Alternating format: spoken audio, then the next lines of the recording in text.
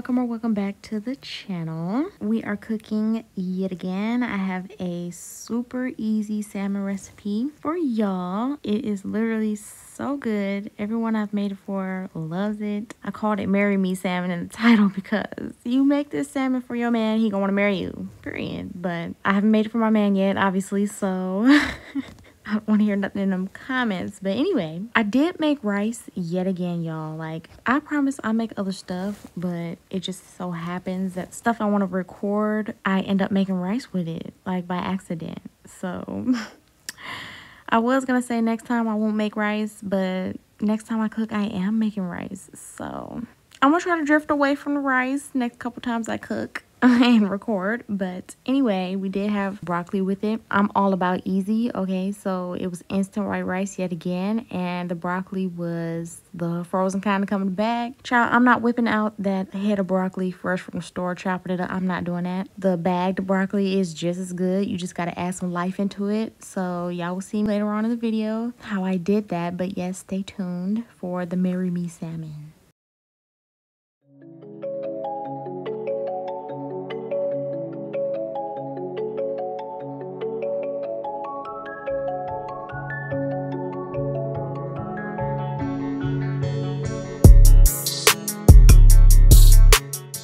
So I make this so much, I don't measure my ingredients anymore. So if I had to, I would say probably 4 tablespoons of the honey, 2 tablespoons of the apple cider vinegar, and then a teaspoon and a half probably of the seasonings. I use salt, pepper, cayenne, and then some brown sugar bourbon seasoning. Y'all, that's just the fancy in me coming out. You don't have to use that, but if you want to try it, it is from technically Kroger, but whatever store is affiliated with Kroger that is near you, you can get it from there. So the seasonings that you use in the glaze, you want to put those same seasonings on your salmon. So if you use salt, pepper, slap your mama, and garlic powder, then you need to season your salmon with salt, pepper, slap your mama, and garlic powder. Does that make sense? And be generous, and please do both sides, okay? We're not gonna be them people that season one side of the fish. Season both sides, okay?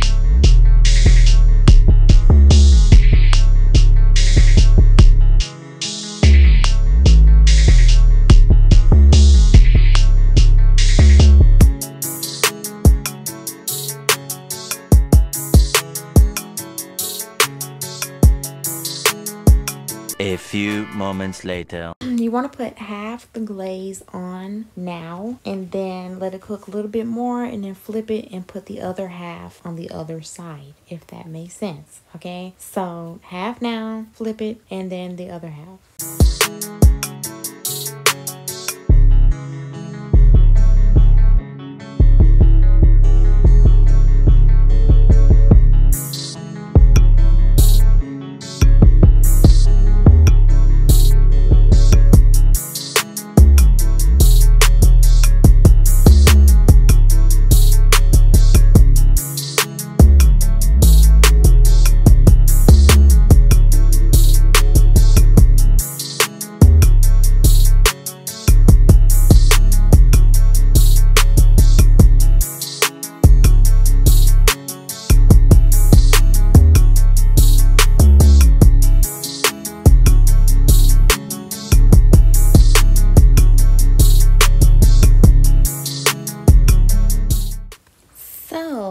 Now that you got the glaze in there, right, some of it's gonna get on the bottom of the pan and all that, right? So you want to utilize all of it at the bottom of the pan. So you're gonna put some butter in the pan like I just did. That's gonna deglaze your pan. Who am I? That's what I want to know. But anyway, so you want to get up all that goodness at the bottom of the pan mixed with the butter, y'all.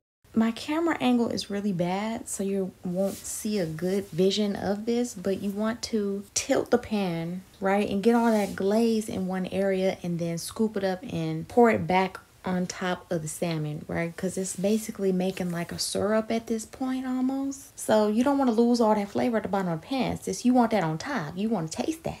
Do what I just described, which is basting. Okay.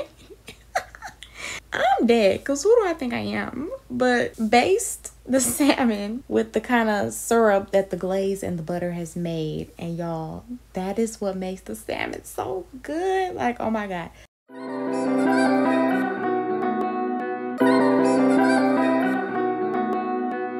Look at that, girl. Just start picking out your ring right now. I'm not playing. Start looking at rings, because you're going to have to.